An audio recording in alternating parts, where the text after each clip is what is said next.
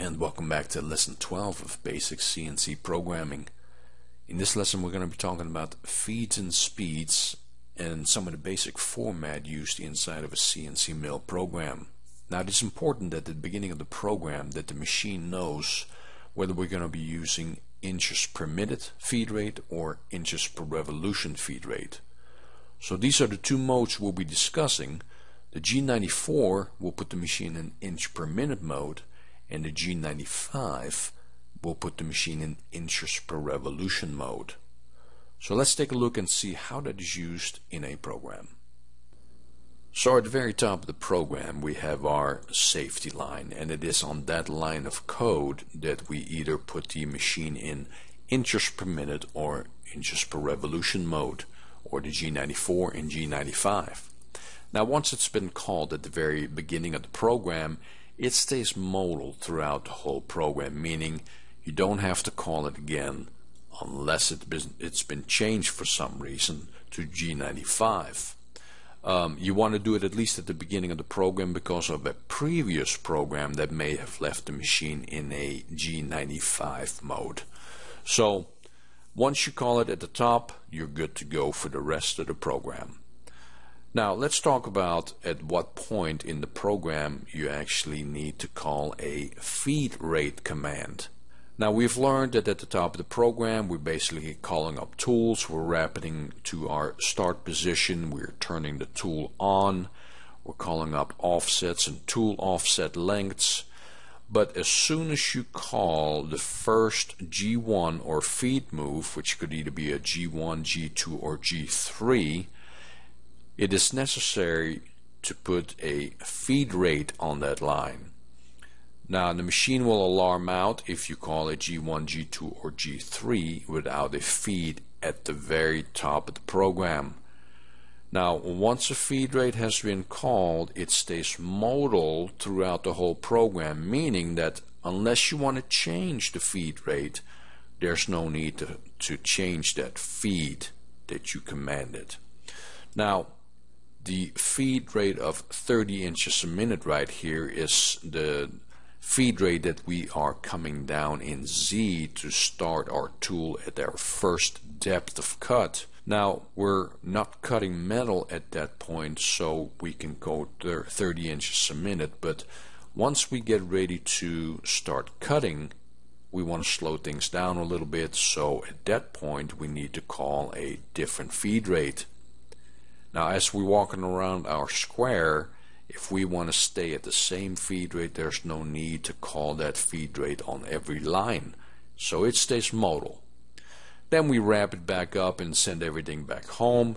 We call up our next tool, and the very first time you call up a feed command, now it will remember the last feed rate commanded in the top of the program.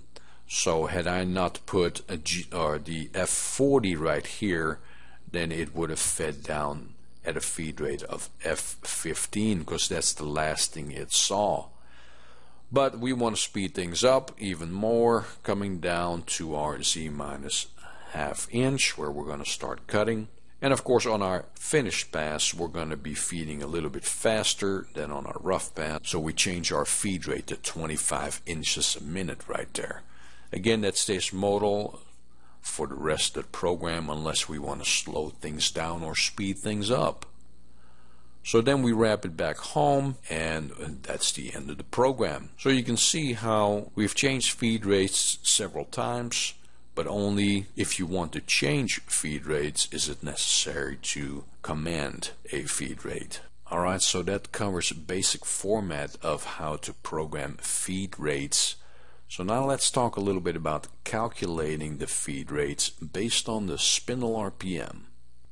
Alright, so to calculate your feeds and speeds, it is very helpful to have a chart similar to this that shows all the different types of materials and then the recommended service footage and recommended feed per tooth depending on the type of tool that you're using, whether that's high-speed steel or carbide.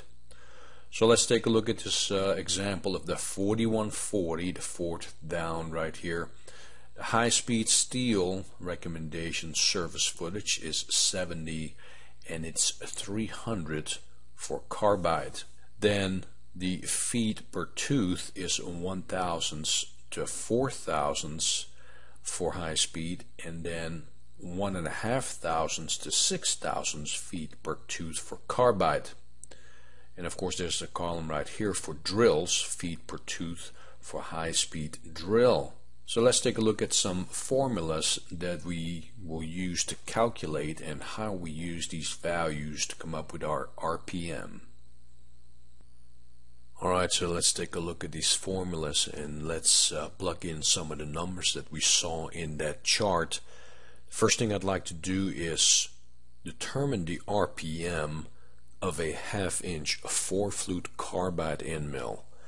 So we're going to plug in these numbers into our calculator based on the chart that we were just looking at. So for the 4140, using a carbide end mill, the service footage is 300, and the recommended feet per tooth will be anywhere between 1.5 to 6. So let's use 3. We're going to start a little bit conservative, and let's see what that gives us.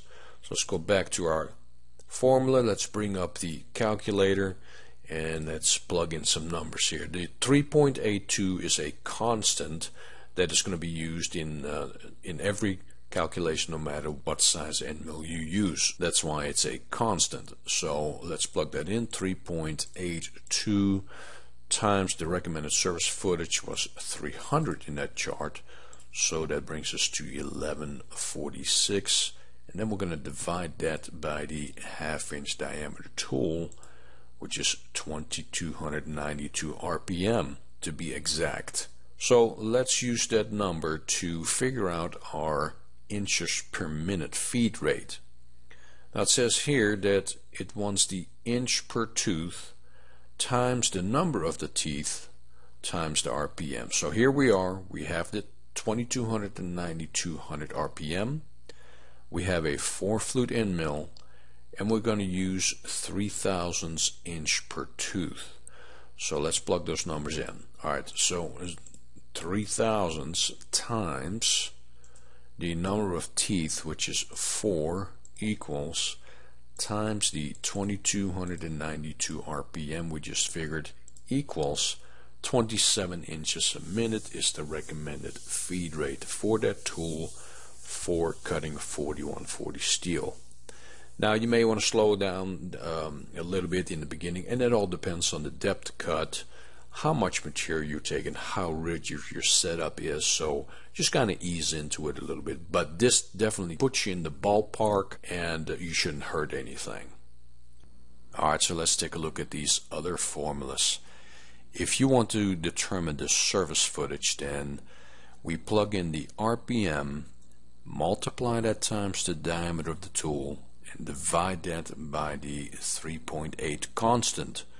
So let's clear our calculator and enter our values. Let's go ahead and use the 2292 RPM from our previous calculation and multiply that times the 1/2 inch diameter tool, equals, and then divide that by 3.82. And we're back to our 300 service footage from our previous example. So that's how you back figure the service footage of a tool. So let's see here, we have used the RPM, the inches per minute, and so let's move on to the inch per tooth.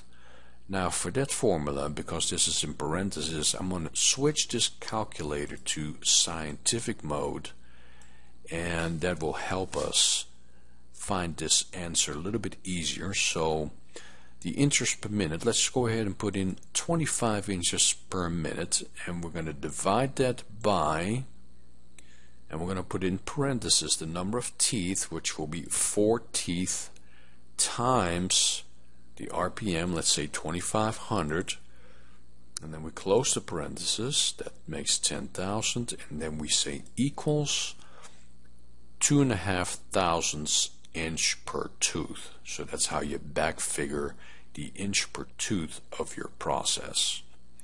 Alright, and then we have one more left, and that is the inch per revolution, and that is the inches per minute used divided by the RPM. So let's say we are using 25 inches per minute in our program divided by our 2500 RPM, and that comes out to 10 thousandths per revolution. So that means that every time the end mill makes one revolution, it moves forward 10 thousandths.